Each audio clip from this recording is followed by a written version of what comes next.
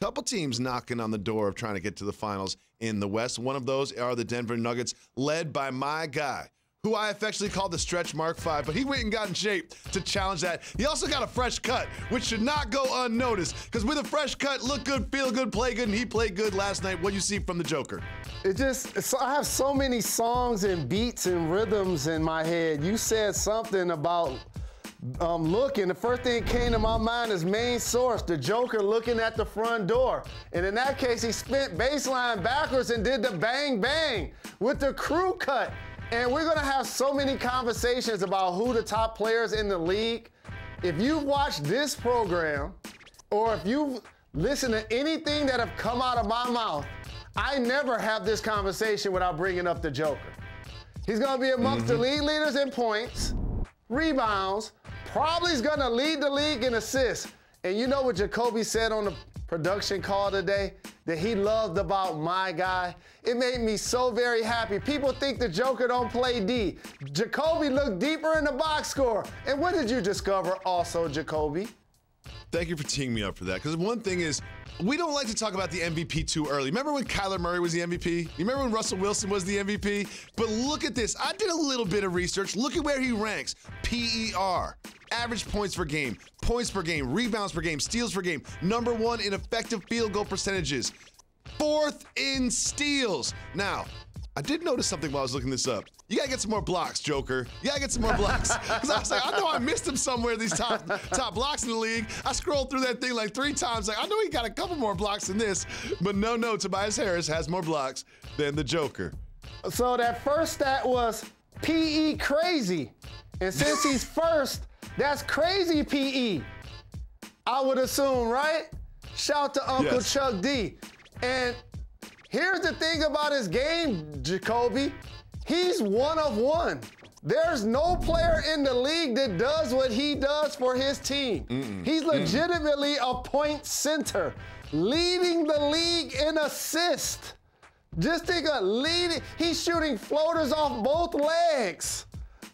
He's shooting 3-pointers. Like, his game is outstanding. He spun baseline and dunked backwards. Like, he spins baseline on you and dunks, and he shoots threes, and he leads the league in effective field goal percentage. There is no one else like the Joker. Can he keep this up? And can, frankly, the Nuggets win enough game to elevate him in that MVP conversation when we get to that point of the season? Well, there's another team in the Western Conference that's also trying to break into the top 4 in that conference and establish themselves, and that is the Utah Jazz. Now, the Jazz beat the Pelicans yesterday, and they did so just by raining threes from the outside. Just raining threes from the outside. They are now tied with the second-best record in the league. What do you think about these Jazz? Is this an early hot start, or is this legitimate and can continue? I think I need to go into my cell phone and have one of my favorite players who, along with Jamal Murray and Booker, was a breakout star in the bubble, Donovan Mitchell. And as much as I loved him showing up at the game with a bulletproof vest on, acknowledging the fact that people that look like us aren't necessarily safe in our own country, in particular by the people who are designed to protect and serve, the Utah Jazz have an identity, Jacoby. They have an anchor playing defense in Rudy Gobert, who's going to contest and block shots and play well out on the floor against pick and rolls. They got Donovan Mitchell, who could be a primary ball handler, get me 30-plus points, plus get me 10 assists, and they surrounded them with shooting. Jordan Clarkson, you know how much I love irrational confidence, heat check, Austin Rivers, Jamal Crawford, Jordan Clarkson kind of players. And so now all of a sudden you get Bogdanovich back, who's their 3rd best player, who they did not have in the bubble. When they're making a 3, we know that they're going to play D. They actually have legitimate balance.